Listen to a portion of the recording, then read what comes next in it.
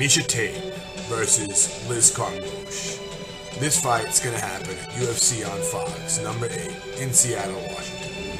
And my question is, guys, do you think Miesha Tate has breast implants?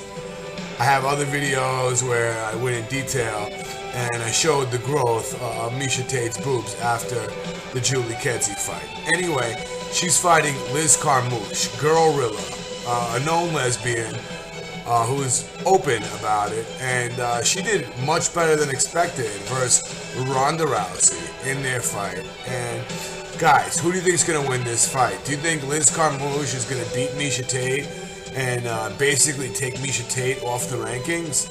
Or do you think Miesha Tate, you know, she was ranked pretty highly.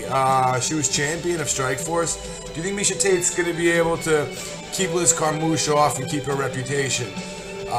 Miesha Tate, she's 26 years old.